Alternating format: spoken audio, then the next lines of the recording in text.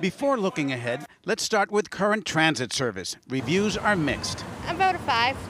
Out of 10? Yes. It's pretty all right. It's no complaints for me personally. I'd say a 6. I definitely have empathy. I know that a lot of people take it. I wish that it wouldn't break down so much. From new train cars to the extension of the Green Line, the state is already committing $8 billion to fix the T in the next 5 years.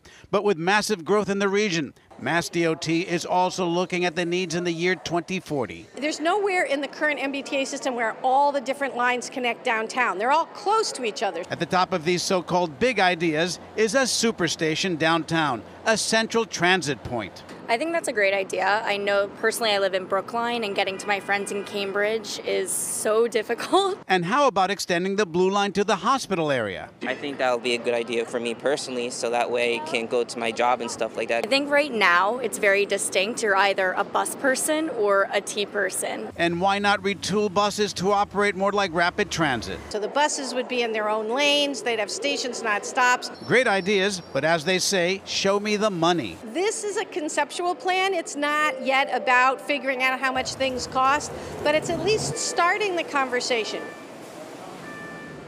Now, when it comes to transportation planning, a little over 2 decades to the year 2040 is more like a quick stop ahead.